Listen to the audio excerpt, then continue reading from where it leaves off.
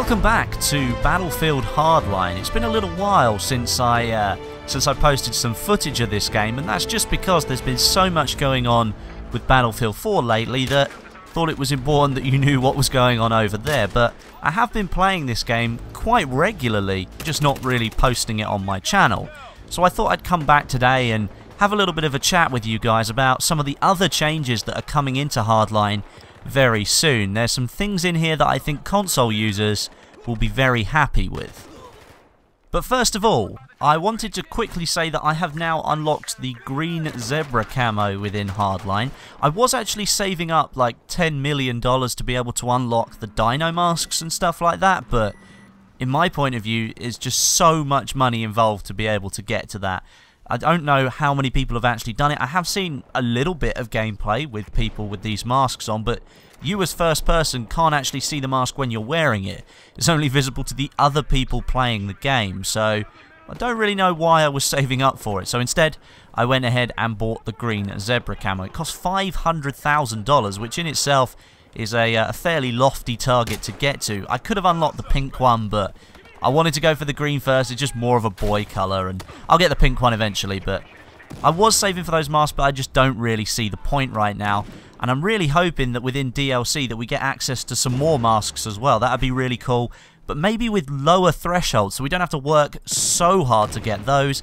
And I know they're not as prestigious as the ones that cost 10 million for you to actually unlock them, but it would be nice if they had some lower specifications. Maybe you need to get a certain amount of kills with this weapon, or get a certain amount of headshots with this weapon, drive a certain amount of cars. I think that would be a better way of doing it, because it was a big concern before the game came out that all these masks were just going to overrun the server, and that all you were going to see were dinosaurs running around, and that hasn't happened so far, which I think is quite good. But if you want to put the masks in, I think that they should be made achievable. So I'm hoping that within DLC we see some masks that we are actually able to unlock. But moving on from masks, I do want to talk about these community changes that Visceral have been making to Battlefield Hardline. They've dubbed them the top 5 community most wanted list. And looking at them in general, I'd have to say that they probably are the most high priority there on the list. But there are some things that maybe could have slipped their way in a little bit more, I think. But let's get into the list. First of all, we have Punk Buster fixes. Now, this is mainly a PC thing. I don't think it affects consoles, but they are addressing some usage of the CPU that was far exceeding what they expected, and basically made the game tank a little bit. Your frames would drop, and in some cases, the game would end up crashing because Punk Buster was using so much of your CPU. Visceral are saying that they fixed that, and that's a good thing, because I have noticed in some games when I'm playing I could be running at like 120 FPS and it slowly drops down to under 60 and all the way down to nearly 40 FPS. So I have to come out of the game, restart the game and go back in again. A little bit confusing and a little bit annoying, but it's nice to know that they noticed it and hopefully they fixed that. The second one is another PC related thing. So I don't really know why this is the top 5 community most wanted list, because it's mainly focused on PC, these first two anyway, but they are working with Nvidia directly to update the drivers for Battlefield Hardline. Apparently they're causing some crashing issues for certain users. I myself have been lucky not to have that so far, but I can understand why that would be frustrating. The third fix is they are extending the amount of time that Conquest goes on for. Currently, there are only 600 tickets for each team in a game of Conquest, and I don't know if you've played a lot of it.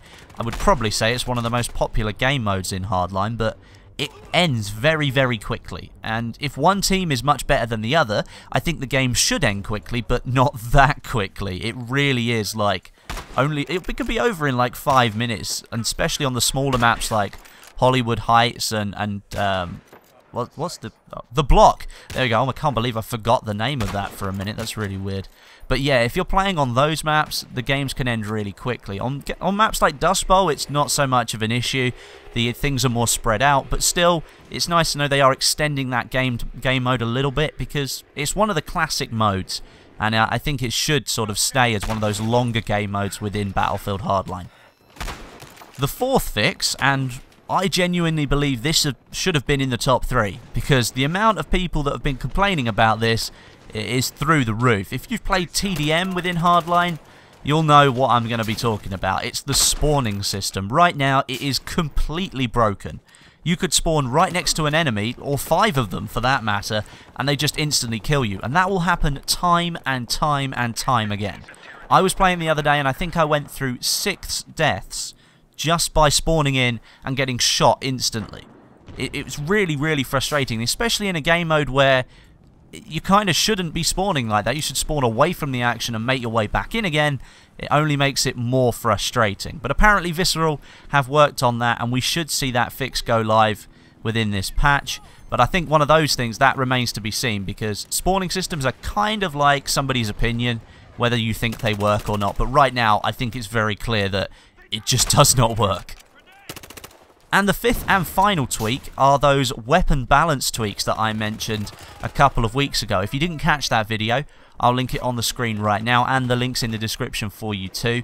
I detailed all of the weapon changes that Visceral are thinking of making, and I'm hoping they make some more as well, because I didn't think they went far enough with those changes. A lot of people have been complaining that certain weapons are completely overpowered in this game, and other weapons are just completely useless, and there needed to be a much better balance between all the weapons available. I don't genuinely think they've gone far enough, but hey, that's just my opinion. If you want to go and watch my video though and have a look at those tweaks, then by all means, click the link in the description. And that thing that I mentioned console users would be really happy about? Yeah, rent a server. Yeah, that's coming back soon. No pricing information right now, but it will be available for the last generation consoles, the PS3 and the Xbox 360, and it will also be available for the current generation Xbox One and PS4. A lot of people kind of envious of what happens on PC, the fact that we just get third-party servers straight out of the bat. It's a little bit more difficult to do on consoles, but it's nice to see that they're bringing that back. Just before I end today's video, I want to say that I'm giving away a copy of Battlefield Hardline on the PC right now. If you want to be in with a chance of winning that, there's a link in the description that will take you to the giveaway. I've decided to do it outside of YouTube and Twitter this time, and there's a couple of things you need to do to be able to enter. But then that way I make sure it's fair that everybody who's done all of those steps will be in with a chance of winning.